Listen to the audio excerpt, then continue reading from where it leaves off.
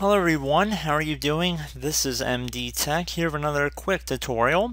Today I'm going to show you guys how to wrap text around an image on Microsoft Word.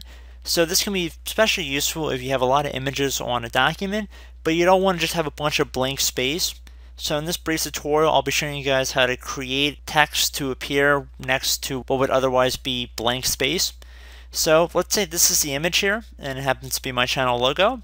So we want to wrap the text around this image so it comes up on the right side. There's a few different things we can do here in order to accomplish this. The best way I'd recommend would be to actually right-click on the image. And then in this context menu, near the bottom, there should be something that says Wrap Text. You want to left-click on that, and then when that's selected on the right side here, now we have a few different options. So we can set how we want this to appear. We can set it to be squared, so right in line with it, as we're getting a preview of it on the screen right now. We could have it tight right up against it, so the line right above it will be a little bit closer. You could see right through it, so I guess it would come through the image a little bit. Typically, I just recommend you set it to square. Now you can see this image kind of fits better in with this document.